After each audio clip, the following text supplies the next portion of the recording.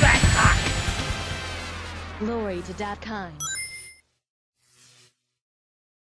Welcome back to Dat Shorts. I'm Terry, the Trash Panda, and today we're going to be taking a look at a little visual novel called Sanguine Rose. Straight away, the presentation is beautiful, with a full UI, smooth painting style characters.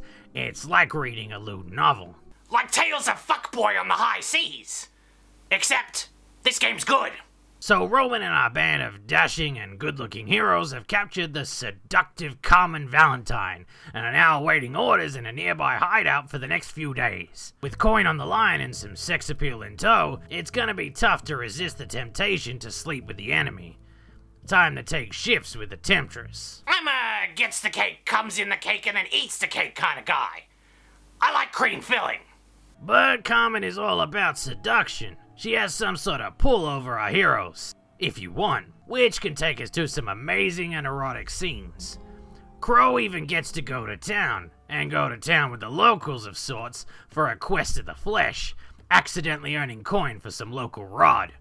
And we're treated to some animated scenes too, and considering how these look like a painting, you can imagine how they move. Now I know the art style isn't for everyone, but what might grab you is the writing. Hot and heavy. It will keep you glued to the screen. Dusky, the artist of this duo, does some fantastic art outside of the game's development. Just mouth-watering. And hey, if you want to play the game, it's free, you perverts. Plus, they just announced Joystick Bliss, so expect me to fondle through the pages of their next sexy piece. I mean, look at this art.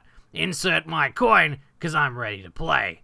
Go give these peeps some support on Patreon for a refined and stunning style like no other game we've seen so far. Well, that's it for this episode of Dat Shorts. I'm Terry, the Trash Panda. Good night. Thank you.